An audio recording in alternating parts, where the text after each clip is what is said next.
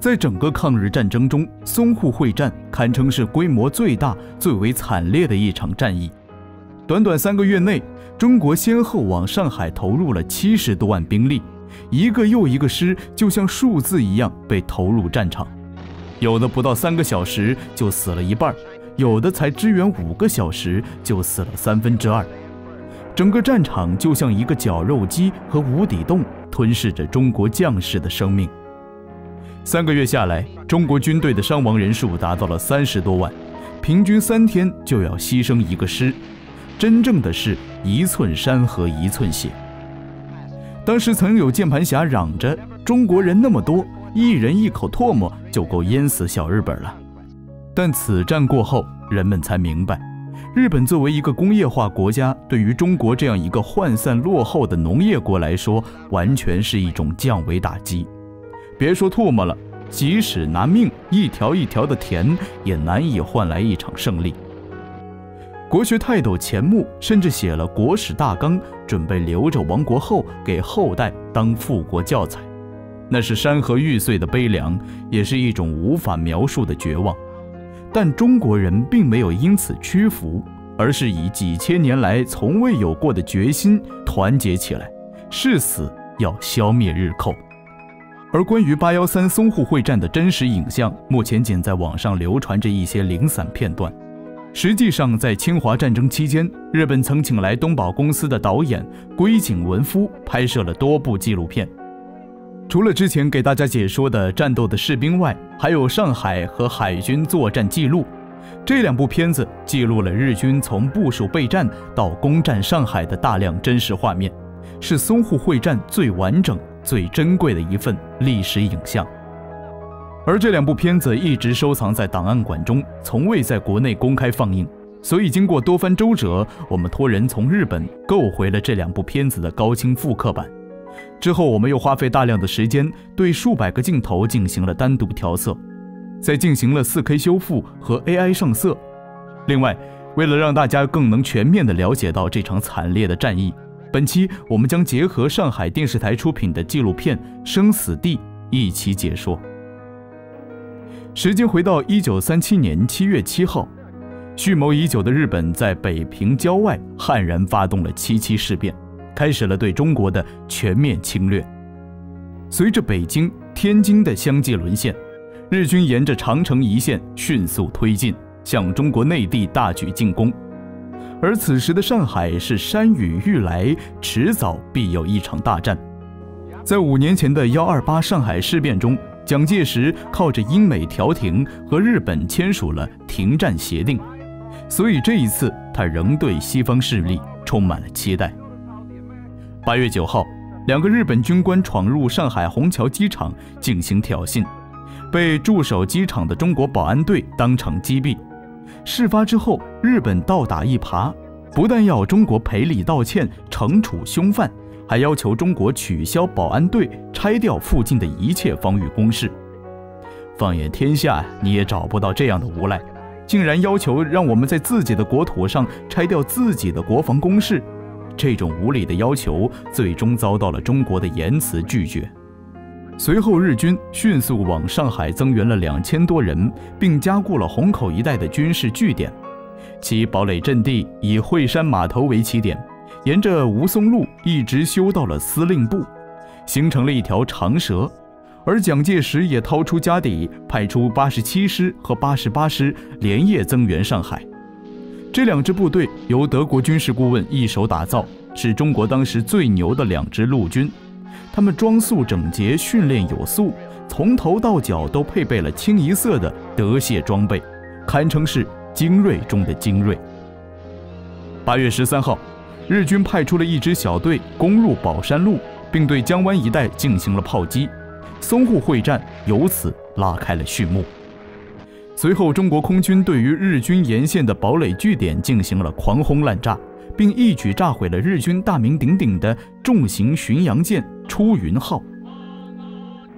经过了1上午的空中轰炸，中国军队开始向日军发起了总攻，其中87师主攻工大沙场，88师则把枪口指向了日军的司令部。这是一座钢筋混凝土建筑，其围墙的厚度达到了 0.8 米，非常坚固。同时楼顶还安置了多门火炮，居高临下地控制着周围的3街6巷，形成了交叉火力，可谓是易守难攻。而且它还是虹口最高的一栋建筑物，楼顶的瞭望塔就如同开了上帝视角一样，能够时刻观察到中国军队的一举一动。当时88师采用逐次前进的方式，像挤牙膏一样顺着日军的外围据点一个一个地往里面进攻。为了争夺一座小小的八字桥，担任主攻的旅长黄梅兴4次发起冲锋，但都没有突破敌人的防线。仅仅1天下来，264旅便伤亡了1000多人，抬下了7位连长。临死前，他们喊的不是壮怀激烈，而是让战友再往自己身上补一枪。经过4天的血战，中国军队仍没有取得预计的战果。随着日本的增援部队不断地迫近上海，宋希濂也率领着36师从西安日夜不停地迅速赶来。他们全是清一色的德械装备，同时还拥有一样秘密武器，那就是中国刚刚组建的装甲兵团，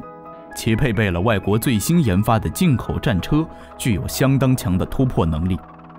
8月21号晚上，36师对于日军防守相对薄弱的惠山码头发起了奇袭。当时日军已在各个路口设立了坚固的据点，并在周围的房顶上架设了大量的机枪，形成了一个交叉火力网。起初中国的装甲战车沿着公平路一直猛攻，很快便突破了日军的防线，但由于步兵完全跟不上，无法占领阵地，最终使战车成为了日军的活靶子。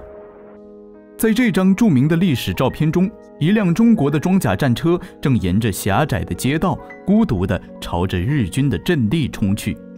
其蕴含的悲壮让人不禁泪目。后来键盘军事家们常说，巷战不是这样打的，应该像斯大林格勒战役那样，在重炮的掩护下逐屋推进。但真实的战场不是玩游戏，根本没有时间等着你去点下一回合。面对日军增援部队的日益逼近，36师根本来不及穿墙破屋，唯有以血肉之躯强行冲锋。最终凭借着巨大的伤亡代价，拼命三郎胡家骥率先攻进了惠山码头。全军振奋之余，日本的2支主力师团也就在这一天抵达了上海。为了阻击登陆之敌，36师只能忍着悲愤，奉命撤退。此时局部的街巷围攻已逐渐演变为了中日主力的决战。1937年8月底，中国军队随着其他几个师的增援，在长江南岸构成了一个菱形防御地带，与日军展开了阵地战。9月5号，日军对战略重镇宝山发起了海陆空3面围攻。他们一边派30余艘战舰和10余架飞机对城内进行狂轰滥炸，一边则派装甲战车堵住四周的城门，最终仅仅用了1天时间便攻陷了宝山。负责死守的中国孤军一直战到一兵一卒，500多名官兵无一人投降，全部壮烈牺牲。9月11号，吴淞口一带的日军合兵一处，对罗店发起了总攻。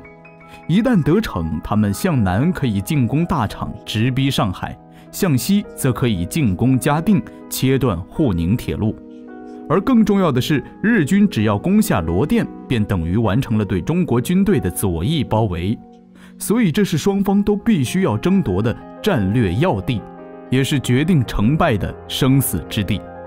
就这样，中日双方在这个小小的罗店镇展开了决战。当时日军仅是一个步兵大队，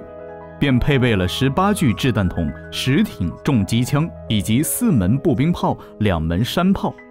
而中国即使是最好的精锐，也就只有轻重机枪和手榴弹，像什么冲锋枪、卡宾枪，连听都没听过。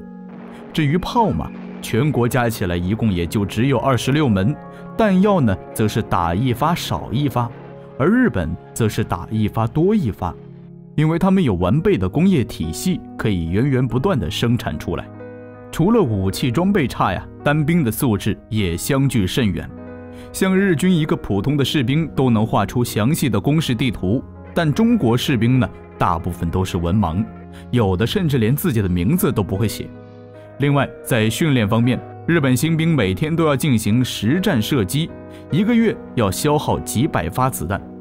但工业薄弱的中国既没有钱造，也没有能力造，根本不敢像日本那样浪费子弹。